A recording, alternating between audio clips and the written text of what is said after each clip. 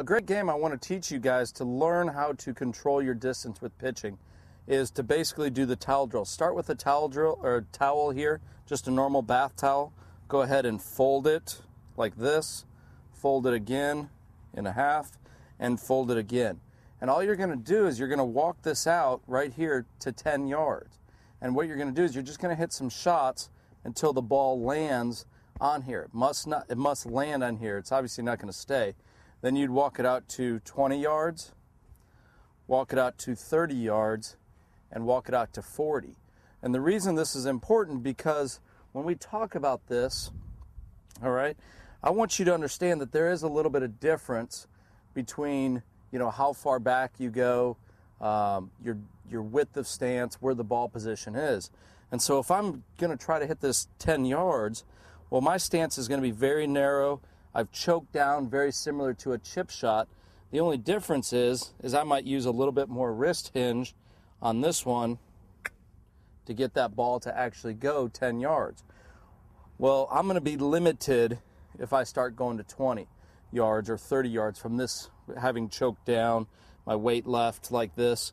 So I'm going to have to make the club longer. I'm going to have to get a little bit further away. And again, let's say I'm at 20 yards now.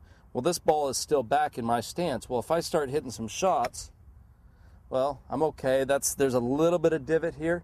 It's going to be right in that area, that gray area where I can get away with it or I can't. So what I would do here is just move the ball a little bit more forward. So now that it's almost in the middle of my stance, make the club longer.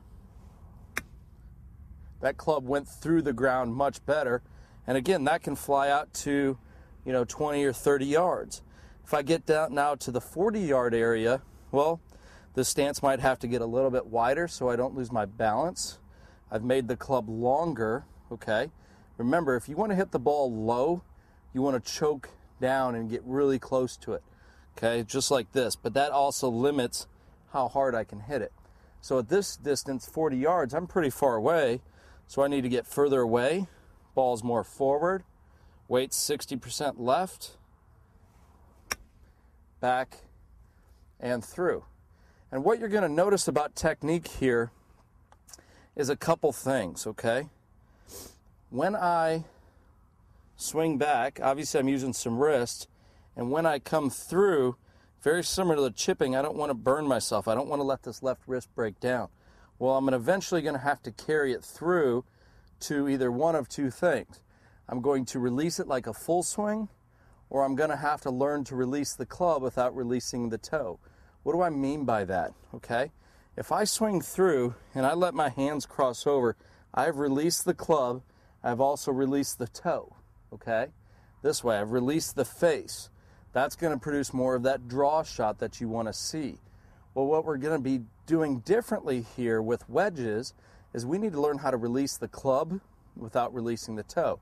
So if you can do this at home, if you can just show me what impact looks with my weight left, hands left, just like this, my hips are open, my shoulders are open, and from here just slowly go through to this point where if I go any further, I'm going to get it out of my back and we don't want that. But now I have to release my left arm and hold it here with the face still open. It's almost as if from down the line here, I want the angle of the shaft this way, okay? I do not want the club to release this way. I want the angle of the shaft to stay this way, almost as if I'm going to bonk myself in the head, this way. What you're going to feel with your left arm is that you've almost got an old glove or something underneath there that you're just trying to squeeze through where that stays connected. That's a nice tight gap, and I have held the club off. What's interesting about that, you would think that by holding the club off, that the flight would go higher. In essence, the flight comes down of the golf ball, which is why you see most tour players hold their wedges off. Because in order to hold your wedge off, you have to create this lag or this angle here between your shaft and your forearm.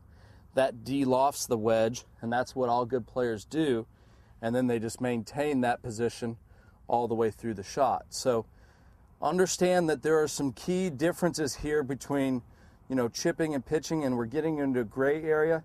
And we're kind of right in between that area between full swing, you know, and obviously chipping, where we're kind of figuring out how we have to go through this, okay?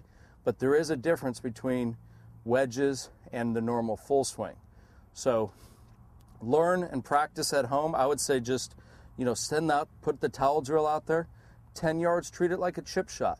Notice when you get to 20 yards, you're going to start digging the club in, okay? So you got to put the ball more forward, and you're going to have to learn, and then how to hit that shot. And when you get to 40 yards, just practice for a while, if you have to, hitting it like the chip shot like this, okay?